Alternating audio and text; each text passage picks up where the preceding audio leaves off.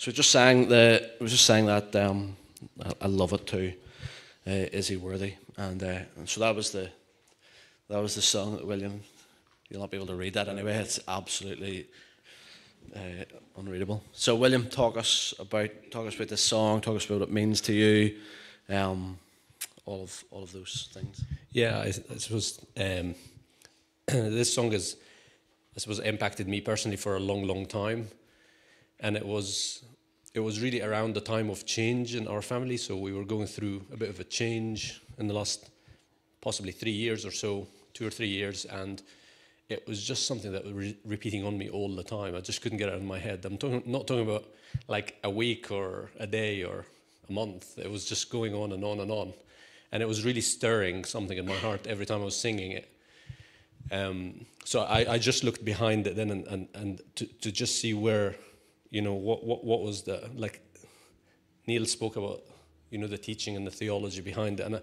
And I just maybe haven't got the ability maybe to go into the depth of that. But, it speaks of John, really, the writer of the Revelation. Revelation is in the New Testament, for those who need to know that, right at the end of the New Testament.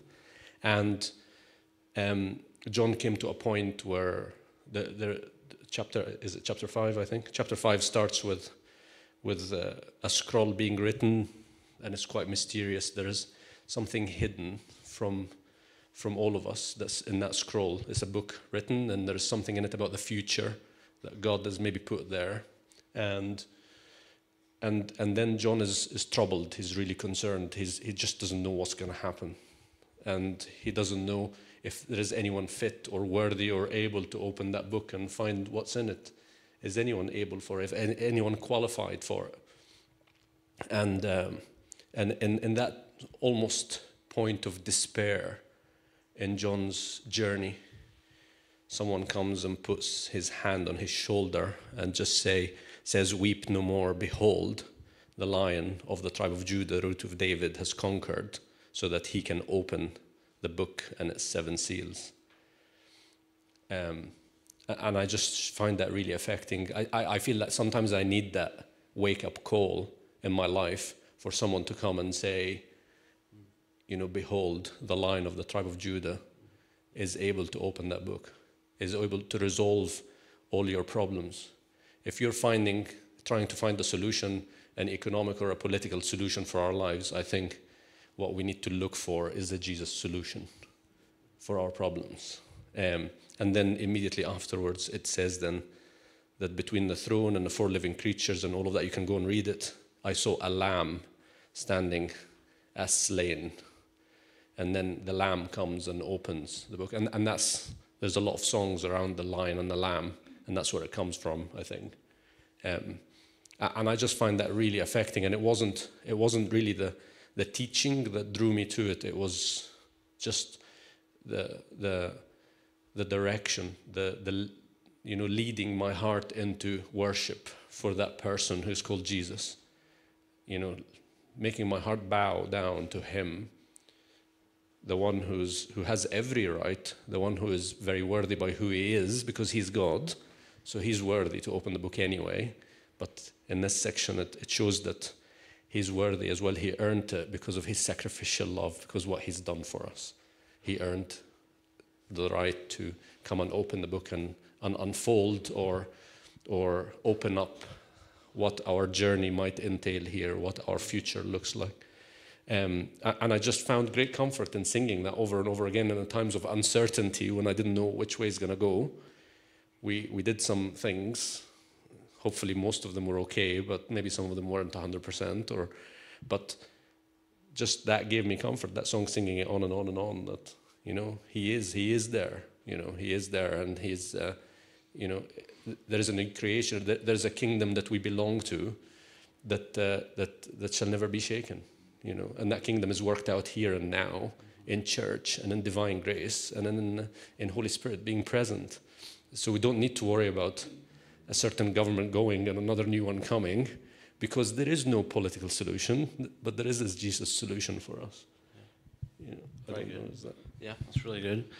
So I was struck with him by, I didn't necessarily intend to like asking follow-up questions. But so the theology of it is one of the things that impacted you, but it's also the song is impacted you because of where you're at. And so Warren Wiersbe talked about like there's something about music that touches the mind and the heart at the same time, and like something that touches the emotions, and can become a powerful tool in the hands of the Spirit, or a powerful tool in the Spirit. So I don't know if there's a question there, but just like it's something that's touched you. I think because you're a thinker and you love the Word, this is like something that's impacted your head. But the song and the music is something that's caught your heart. Totally.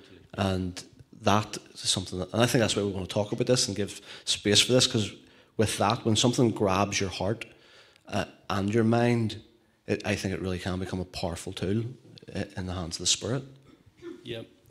I think that. So, and like even Scripture speaks about the fruit of lips confessing His name. That's through worship, through musical singing and worship to God. I think that singing is really part of the inside joy that no one can take away from us. You can take anything from me. You can't take my joy. You can't take from me my singing. And it just, there's something about it that really stirs the insides where no one else can go. Only Holy Spirit can go where that song was. So I'm actually really thankful about the time we had this morning, because I felt for me it was really special. It is very special because it just stirs something. Like you say, it's not exactly the theology. It's actually, in this case, when I looked into the words, it took me to the Scripture and I found the Scripture. It was the song that stirred something and I didn't know why it was happening. So I love what you say. Good. Okay. Thank you.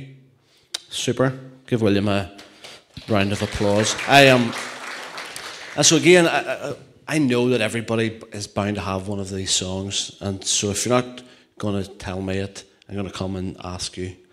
I'm not going to make you come up here if you don't want to, but even if there's just a song that you want the team to sing that you maybe want to share a testimony of how it has been at such a pivotal point in your life, whether it's just been something that's caught your mind, the theology of it, or something that's caught your heart, like the melody and the emotion of it. We would, I think it's really, really important that we do this. One of the songs, I was almost really sad that Judith doesn't love this song as much as I do, but I've just always loved to sing it, and there's probably several songs, even like some of the new songs we've sang over the last couple of years. I do love a few of the older songs. I absolutely love. But one of the ones that I always find myself coming back to, like I am such a creature of habit. So if you were to go onto my YouTube, and you would probably see that I've probably played about 6 songs my whole life on repeat. And one of them songs is Cornerstone. Christ alone, cornerstone, weak made strong in the Saviour's love. Through the storm, He's Lord of all. And so I don't want to spend loads of time doing this, feeling like I have to unpack loads of this. But Jesus, in Luke chapter 20, applies this idea of the cornerstone to Himself for the first time. And so I don't want to go into it's the parable of the tenants, and that's worth getting into on its own as a standalone. But Jesus looked directly at these people who were rejecting Him, who were refusing to acknowledge the truth of who He was. And Jesus looked directly at them and said, the stone that the builders rejected has become the cornerstone. The stone the builders rejected has become the cornerstone. And this was first applied to King David in Psalm 118. And it was almost the idea of King David was this little shepherd boy. They had to go looking for him because they thought he was so insignificant. The one that they thought was so insignificant that they could just dismiss and disregard actually became the cornerstone. It was applied to King David, and now Jesus was applying it to Himself. The one that seemingly was insignificant, the one that everybody was willing to reject and turn away from, He was now applying it to Himself. The one that you're trying to throw away, the one that you're trying to ignore, has become the cornerstone. Or as Paul says in Ephesians, talking about Jesus, the chief cornerstone. And so I feel like a bit of a fraud here, because like, who am I to stand up here and give any sort of instruction about architecture? And I couldn't get the word right there, never mind talking about it. But there's probably some things that I do know. I do know that the building can never be more solid. A building can never be more solid than the foundation that it is built on. But what has struck me over the last few days is that in ancient Palestine, the houses didn't dig down deep, as usually they didn't dig down deep in order to lay the foundation. I know that's what happens now, but in ancient Palestine that was not the case. The foundation was laid at the ground level. Foundation was laid at the first level. And so almost the most important job in ancient Palestine was to go and look for the biggest, the strongest rock that you could possibly find. And that became the cornerstone. So as you built this house, as you built up this building, all of the pressure was put on the cornerstone. Everything, all of the weight of the house was built and lent into the cornerstone. It all leaned towards this foundational stone. And that is as far as my architectural conversation is going to go. But I suppose what did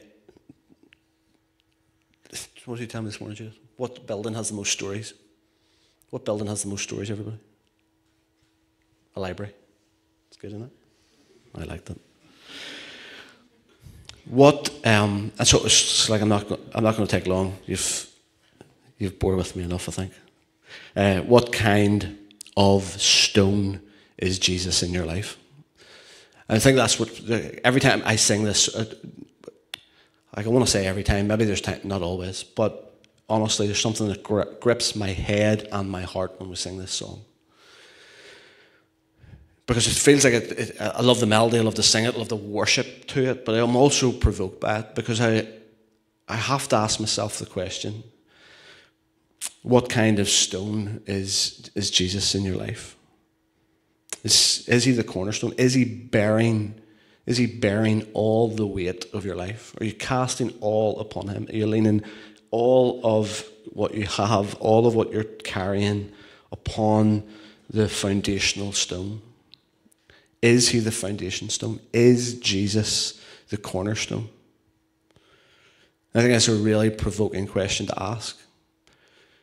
And as you reflect during this week in your devotional time, in your quiet time, as you sit in the evening quietly before you go to bed, I'd love you to be willing to ask yourself that question. Because I know in the story of Jesus that it was pretty brutal how he was rejected. And maybe for most of us in the room, I'm sure for all of us, like we wouldn't say that we are rejecting, we're throwing away. But I think sometimes if I feel like it doesn't fit, we do. It feels like the cornerstone, the chief cornerstone doesn't suit, we shelve it. We shelve him.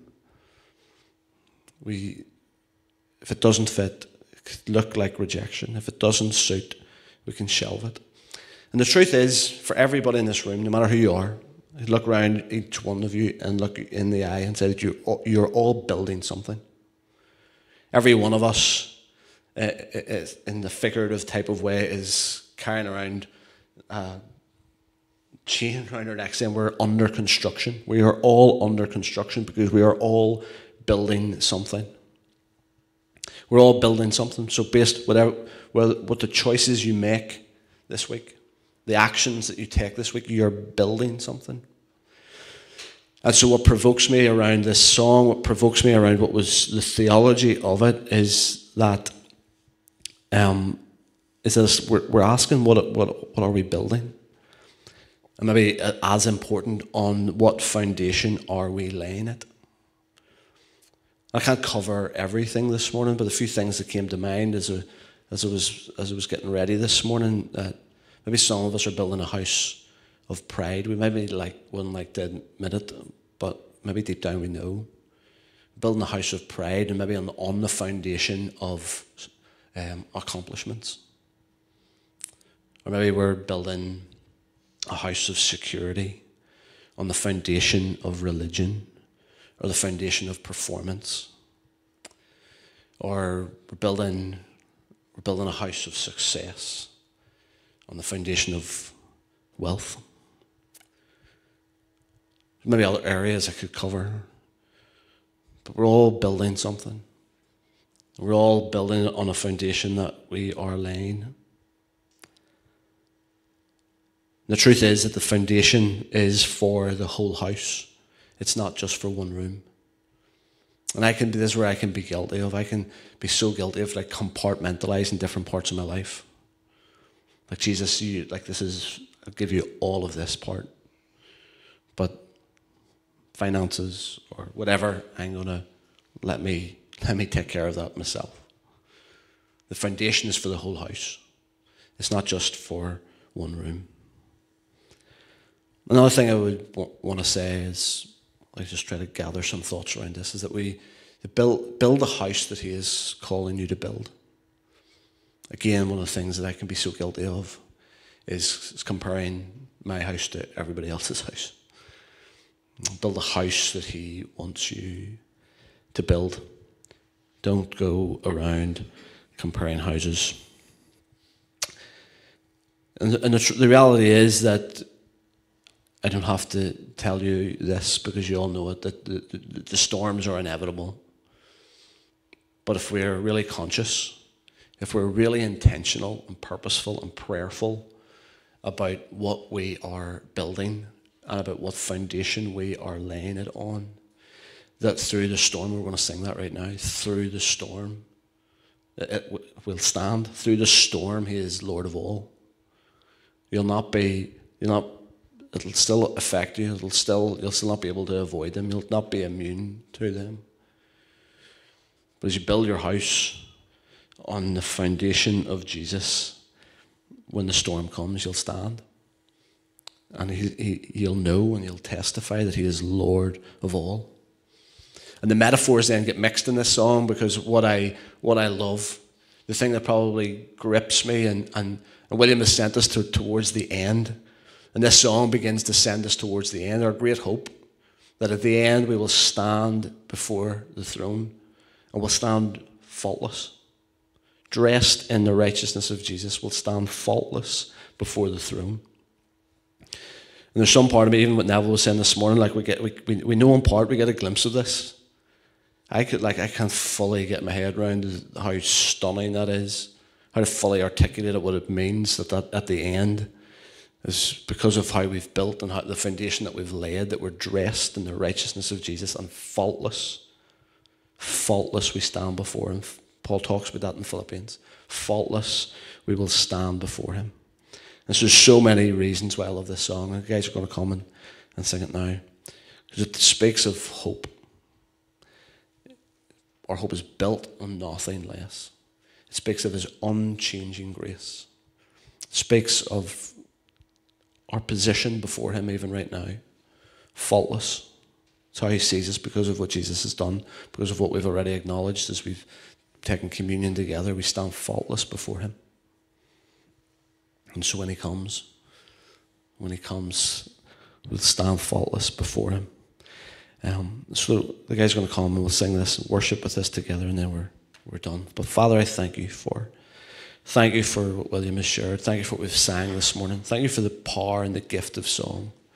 Thank you for that how it can be such a tool in the hands of the Spirit when something about the song and the words and the heart behind it just capture our hearts and our minds, moves our emotion, moves our thoughts, captivates us, God. And I pray that you would do that when we gather together, but you would also do it in our quiet times when we're on our own.